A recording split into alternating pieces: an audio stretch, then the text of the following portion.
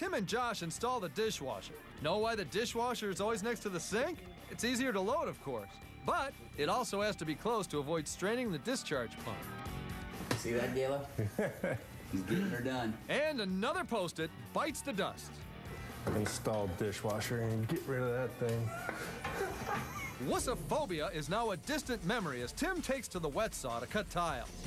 He's in familiar territory here. He and his girls have tiled other rooms in their house. That leaves Josh to wrangle the garbage disposal and the water filtration system.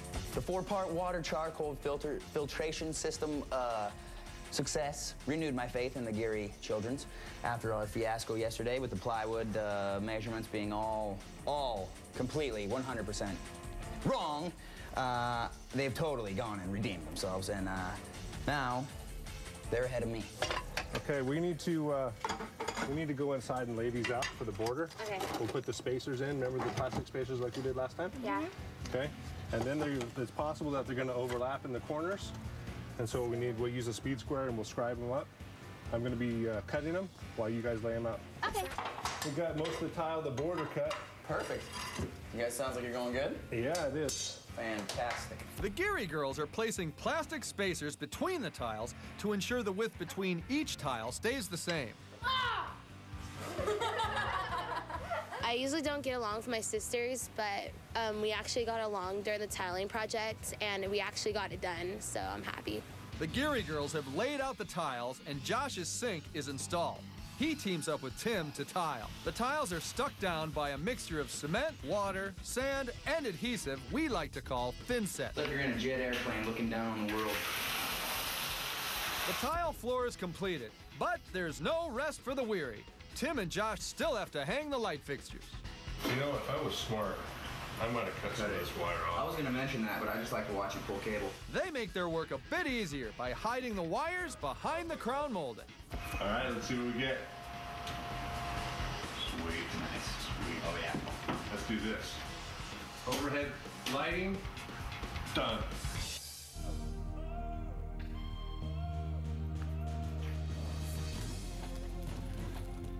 Guys, remember all the Post-it notes Mom had for reminders for me? Remember? We are done. There's nothing left. There's no more Post-it notes. The 100% man is here. 80-20 is dead. Tim Geary is finally finishing the last 20% of his kitchen remodel. It's the third and final day. I think this kitchen just might pass my white glove inspection. It all looks good here. This is, oh, there's a trim issue. Tim, clearly we've got one more step. I know you're tired. All we gotta do is go outside, cut that trim. We got some miter issues to deal with, so we'll just go through that. Will you help us out? Sure. All right, let's go. Cutting crown molding is tricky because it has to be cut at an angle. Miter saw. Yeah.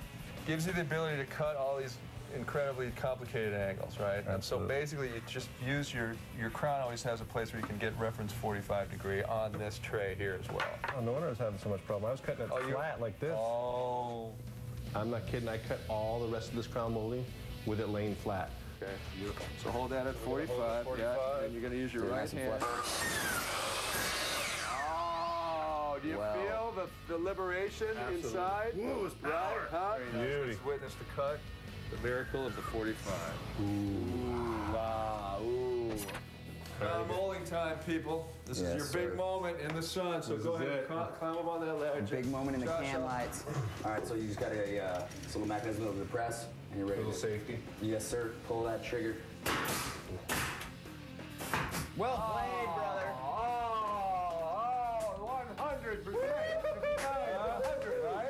Fantastic. Right? Yeah. Woo! He's 100% man. Oh, yeah.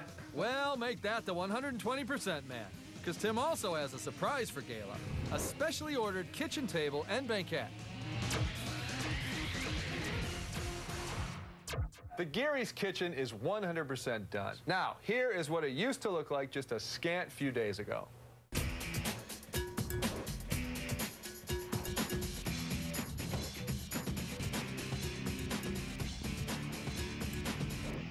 Now Gala's back to see what her husband and our team have accomplished. Cha-cha-cha-cha-cha-cha, cha-cha-cha-cha-cha-cha. On three, you're going to turn around, and one, eyes open or closed. Close your eyes and turn around. 3. Open. Welcome all. Oh my God, you did the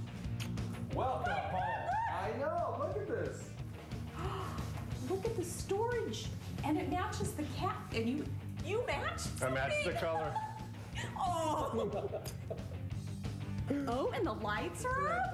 Fantastic. I was overwhelmed when I came into the house and everything was all done, just like I was afraid it was never going to happen, and 100%, all of it. It looked great, fabulous. Wow, look at the countertop. Ah! Running water. Can't believe how great it looks. Dishwasher? Yep, it actually works. It cleans dishes. There's dishes in it. You know where those were, don't you? Your laundry room. Crown molding. It's done. Look at that. Isn't Oh, that honey. And look at the tile. You know, this is such an amazing amount of work. I was so used to black floors. Look at this floor. We got to acknowledge a couple of people. First of all, our carpenter, Josh Hammond. You guys, he was really helpful in this process. You know how you can't teach an old dog new tricks? Not true.